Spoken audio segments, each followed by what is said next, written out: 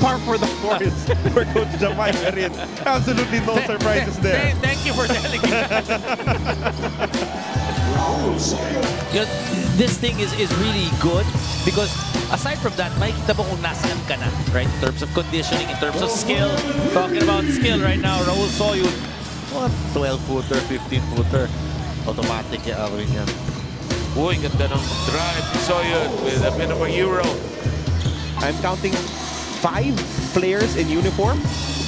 Alright. Hindi rin natin nakita ito si Jason Perkins. Let's see how they'll try to deal with it. To be able to play games. Iba yung papakondisyon ka, natatakbo ka, di ba? Walang game, not in game shape. And Raul Soyud just taking it strong. Moko na hand on it, nearly dropped it. Here comes the big guy. Soyud says the big guy can drive.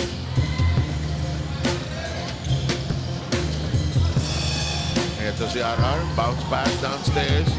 Good move by the big guy, got a foul as well. And that little adjustment, you can see it's a tight ball game.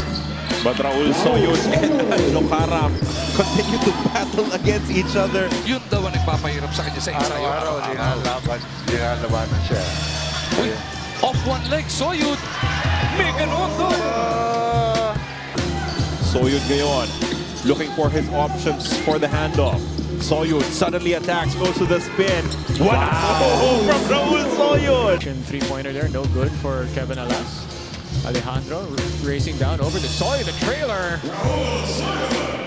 We're getting a little caught up in the other rule, the advantage, I think. Is that the other new one? Yeah.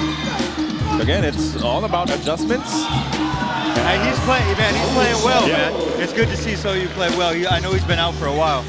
If this guy was going to be a starter in this league for a long time, if he hits that consistently, then he's going to be a force. Has to pass it off. Manganti for 3. No. Rebound for Soyud. Raul carves out space down low. And he connects on the board. Zelda dire-diretso. Iwan kay Soyud. Raul. And he's able to muscle that in. And there's no basketball for a while, but now because of the PBA on tour, syempre mga fans natin will be able to enjoy. 18 seconds ang diferensya ng clocks natin. Alejandro, can he make another big shot? Oh, that's a hard one. Oh, what a great setup para kay Soyud who knew how to roll to the basket and finish. In your heart. Kahit di mapasok yan, basta alam mo nangyari, di ba? At the end of the day, it's all about confidence. Soyud naman. Opportunities. You know, this is what the PBA on tour does. It's 11 games per team. And you're able to rotate players that... Meanwhile, Tyler Teo. Oh! Turned his back. Hindi alam na sa kanya ibabalik yung bola. Raymar Jose with a good catch. Oh, could not finish though. Nice swipe from Atienza as they get a stop.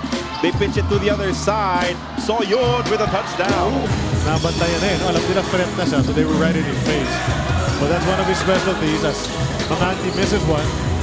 Nakuha ni Lalata. Goes up. Miss Soyud. Able to put it back on the other side. Sagot po lahat ni Dominic Uy. Hindi, actually. Pasok lang kayo. Hindi actually. So pwede nyo sabihin yung pangalan ko, but end of the day, talaga nagpuput ng bili si Bagumar John. Wow, Raul Soyud having himself a quarter here in this ballgame. Hands it off to RJ. Nice bounce to Soyud. But you get the feeling you do something magical in a moment again. Garcia zips it inside to Camacho. Soyud drops it, collects it. Alejandro goes baseline. 6 seconds to shoot here para sa Phoenix. Soyud finds himself momentarily open. Challenged there by Adamos, but he turns a negative to positive with the putback. Handoff kay Tyler. Tyler wanted to go to Lalata. They preserve the possession. Tyler! Oh, he missed the layup. And Soyud is there to help him lead the put up. 6 made para sa Phoenix, and they actually started out well. They were moving that ball well. They were getting layups. Remember, Soyud had 7 points. Quick 7 points. And that's what you want. Ngayon, maaga pa lang. Gusto mo na makita what the kid is made of. Good pass inside. Soyud still perfect. He is 7 for 7. Those are bad shots already. Because that was well challenged. But taken away yet again by Phoenix. Up ahead to Soyud. Soyud left it for Hasno. could not give it to Azul. Instead, goes to Lalata, who was cutting to the basket. A huge plaster that's on his head. Madaming cause. Oh, hopefully it keeps it intact.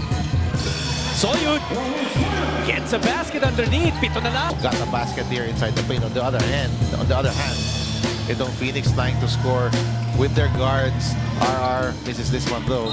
Soyud with a nice offensive.